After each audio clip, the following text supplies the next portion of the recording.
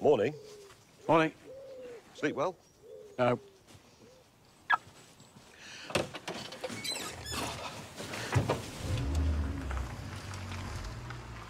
Did you do that? Yeah, I got bored. Well, I'm amazed you didn't notice. Well, it could have something to do with the fact that nobody ever looks at their number plate before they drive off. Good point.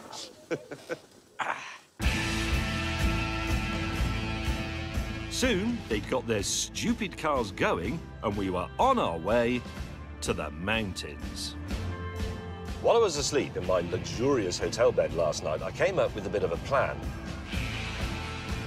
We'd head over the Pyrenees, into Spain, and down to Barcelona to try our cars on a very special track that I'd heard about. On the way, I'd proved my car was better, and at the circuit, I'd proved that even with me at the helm, it's faster as well. Here's what you need to know about old cars. They are great to look at, but you don't want to drive one, any more than you want to use an old twin-tub washing machine. They're just crap.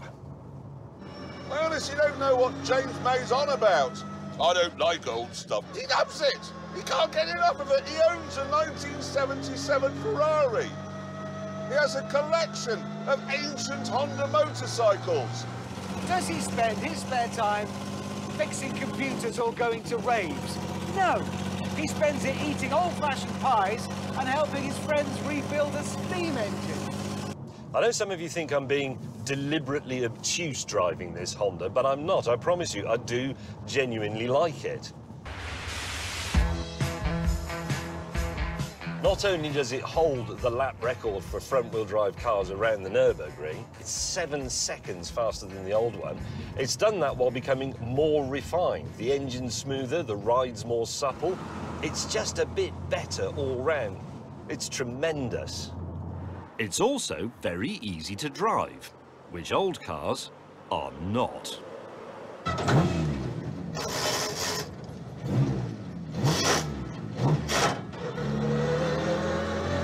It's in. Annoyingly, at slow speeds, James had a point. The Aston was a tricky little sod. That gearbox whine!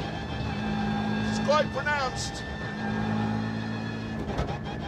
And then there was the change action.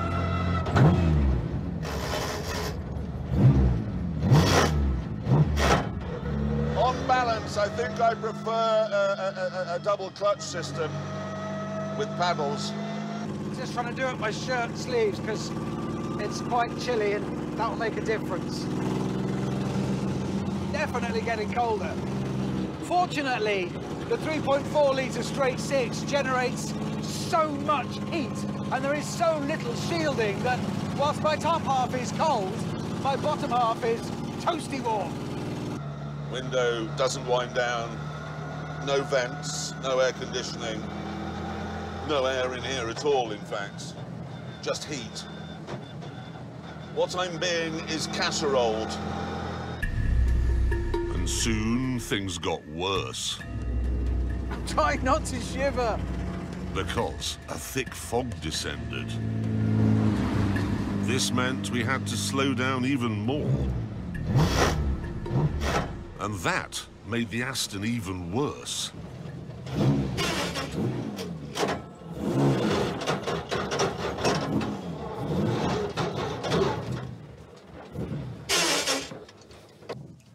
This is very authentically 50s. I'm enjoying it. It's sometimes quite difficult to get it into gear. I'm just going to try that in my car. Hold on. Let's have second gear. Can even knock it down to first, yeah? Second, no, it works. Now mine's a piece of cake. But there's no sense of satisfaction, is there, when you do it right? Yeah, there is. After a little while, the fog went from thick to impenetrable. I can see pretty much nothing now. The lights don't help and the windscreen wipers just move the water around on the windscreen. Literally can't see a thing now. Fog, rain, Noise, a lot of noise. Yeah, I'm quite cold now. However, the impending hypothermia was not my main worry. Oh my God. Not sounding, yeah, it's not good. Yeah, I'm having to slip the clutch to sort of keep it moving at all. Yeah, I think I'm down to 3 cylinders now.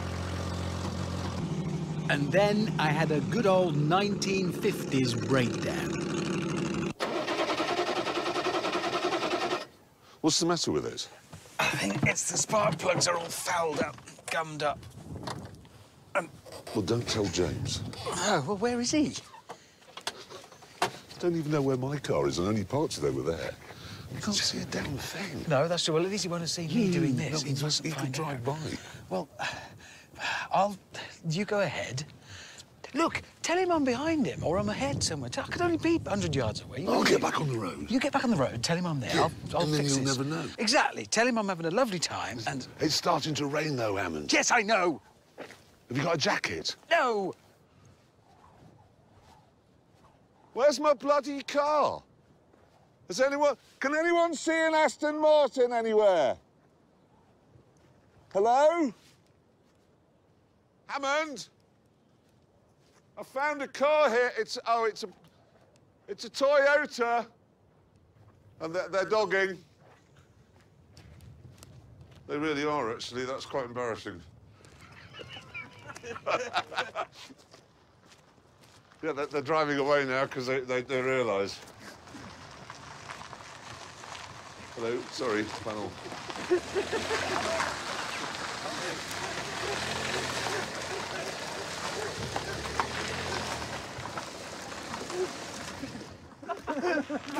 Nothing to see here. Leaving Hammond to his repairs on Dogger Bank, I made some changes in my car and set off to find James.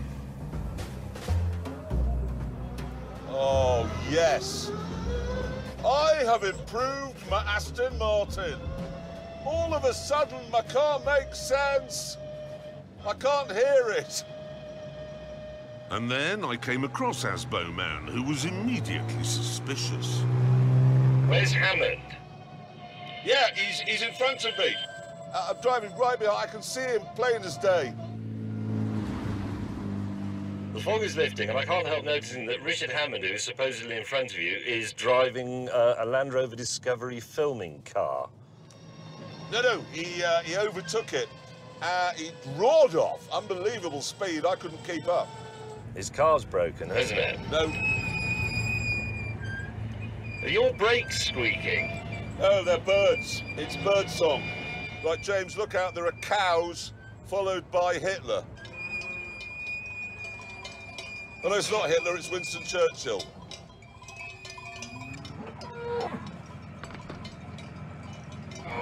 The cow has attacked the Aston Martin. Don't do that. Go and attack the Honda.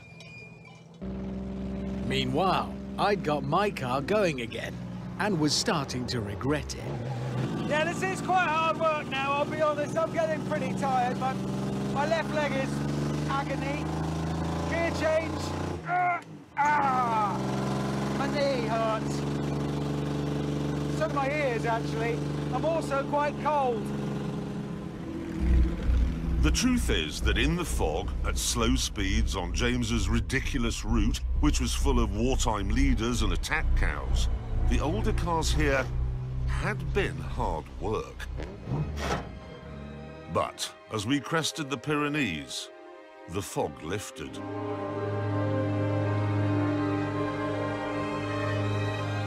This meant I could drive the Aston at the only speed it understands. Flat out.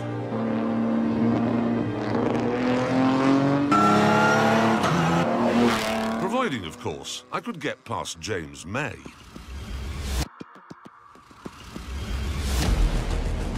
We're going into R mode. The lights on the instruments have gone red. Goodbye, Mr. Clarkson.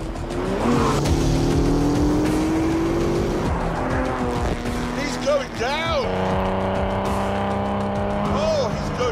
so badly. I'm all over the back of him now.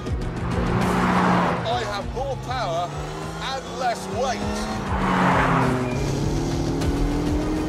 He can come snouting around with his massive engine, but as soon as we get to the curves, I pull away. Coming through.